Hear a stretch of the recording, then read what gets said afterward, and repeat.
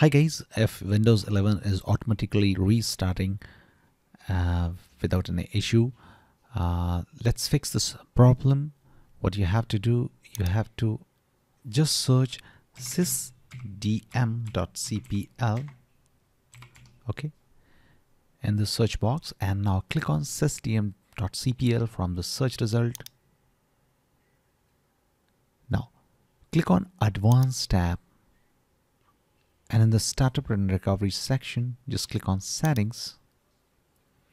Now uncheck this option, Automatically Restart, and then click on OK, and click on OK, and try again, and your problem will be fixed. If this does not fix your issue, let's move to another method. Just search command prompt in the search box, and now right click on the command prompt and click on Run as Administrator.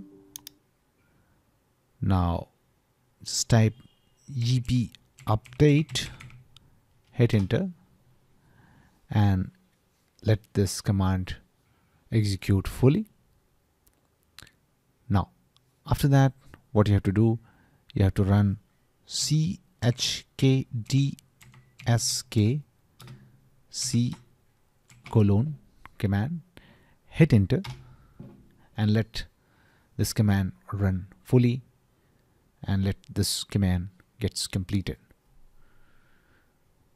Now what you have to do, you have to just search registry editor in the search box. Now click on registry editor to open registry editor. Now you have to go to this location, HKey local machine, software, Microsoft, and Windows. Okay, so you have to go to HKey local machine, software, then Microsoft, and then finally Windows. Now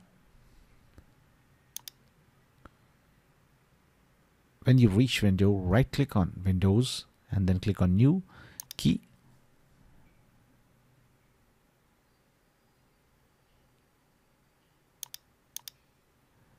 and now rename this key as Windows Update.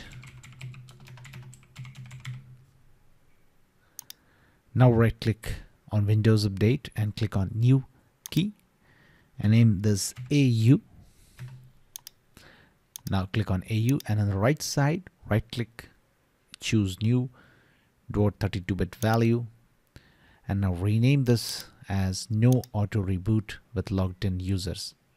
Okay, just rename this to NoAutoRebootWithLoggedOnUsers. I have given this value in the description of this video. You can directly copy that value from there.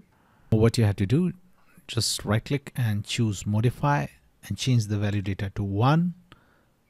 Click on OK, and now restart your computer and your problem will be fixed. That's it guys. Please do like the video.